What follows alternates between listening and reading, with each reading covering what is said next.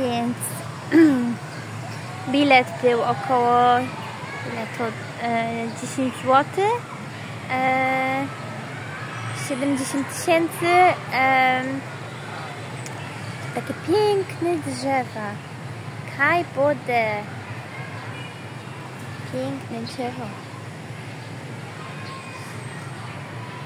I tak właśnie uczyli się ludzie, jak zachowywać, ale było napisane think talented i wydaje mi się, jak uzyskać talent. Może to chodzi też, jak uzyskać umiejętność, czyli uczenie się umiejętności zachowania, czyli może cierpliwości, spokoju, takiej wytrzymałości i pewności, że damy z siebie wszystko, żeby wyszło ok.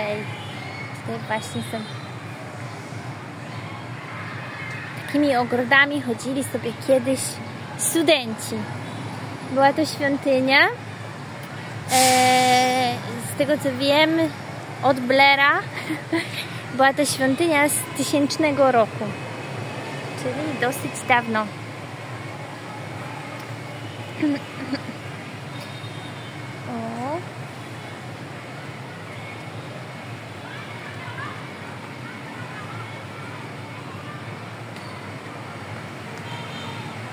Są tutaj też takie wieczory z iluminacjami i performansem.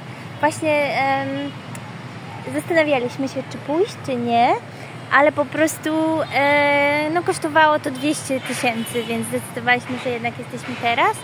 Ale jeżeli ktoś by chciał zobaczyć podświetlone, to jest bardzo fajna sprawa też. A tam jest plac zabaw.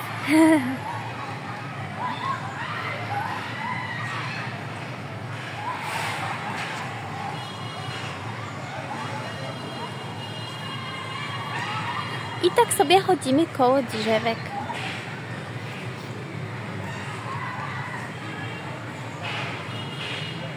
O, tutaj na tych właśnie planszach są wyświetlane pewnie wieczorem.